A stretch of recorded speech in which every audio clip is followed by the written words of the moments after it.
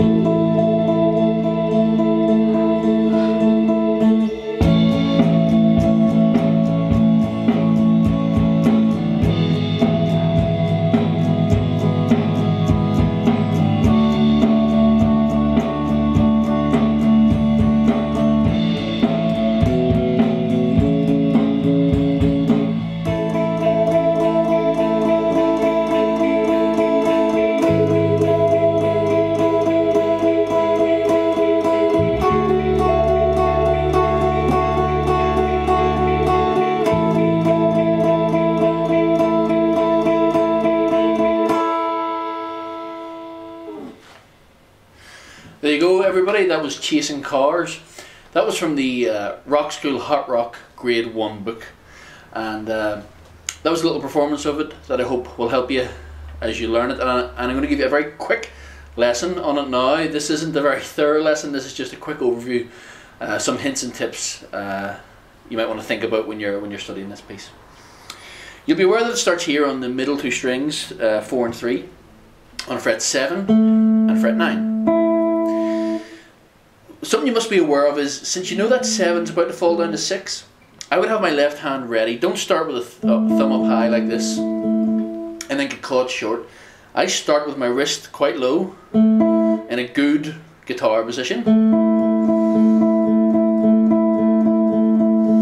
It's 4 bars that, and eventually when I move,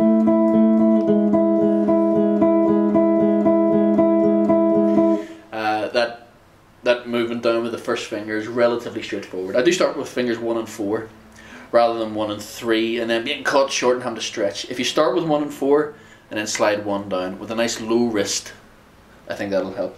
Then let go, the open D, and then back onto the A note. 4th string, 7th fret. At the end of that little section there is a crotchet on that last A. You play 1 and 2 and 3 and 4. You know, like in all pieces, momentum builds up and you get so used to playing, alternating between 2 notes, you're inclined to keep doing it, but it's not what happens at the very end. It's 1 and 2 and 3 and 4. And of course it's very useful, that crotchet on that A note, because it gives you a chance to jump down to the A chord. That's really quite straightforward. 2 bars of A, 2 bars of E, 2 bars of D.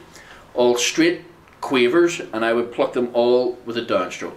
1 and 2 and 3 and 4 and 1 and 2 and 3 and 4 and 1 and 2 and 3 and 4 and 1 and 2 and 3 and 4 and 1 and 2 and 3 and 4 and 1, 2 and 3 and 4 and. So the chord section, just like the opening section, be very careful you don't rush. It's so tempting when you have a repeated figure to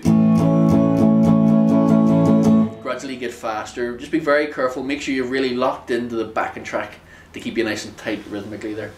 You then have the little run all on the 5th string, open, 2nd fret, 4th fret. In the last little section, you're really outlining the underlying harmony of an A. That's the 5th fret on the first 2 strings, which I'll probably pinch with 1 finger, I think. Those of you who are a little more advanced will understand an A chord barred at the 5th fret like that, and how that's part of that A chord. I'll then use my little finger, I think, for the 7th fret on the 1st string. That gives me 7th fret on the 1st string and 5th fret on the 2nd. That outlines an E chord, an E note and a B note. They're both part, of course, of an E chord. And I use fingers 1 and 4. It means that means finger 3 is free to pop on here. 7th fret of the 2nd string, and you can still be pinching 5th fret of the 1st. And that outlines a D chord if you imagine it like that. That's how you're outlining the D chord there. to the two notes which outline an A chord. So that's it. I hope that very quick overview hopefully give you some help if you're studying for your grade 1 and you're going to use this piece. The most important thing in this tune, I think, is not rushing. It's basically continuous quavers the entire tune, whether you're plucking or strumming or a two note figure, and it's very tempting to rush. So I think lots of metronome practice before you put the backing track on, and then when you've got the backing track on, make sure you lock it in really tight to it. Okay, so I hope that helped. All the best. I'll see you again soon.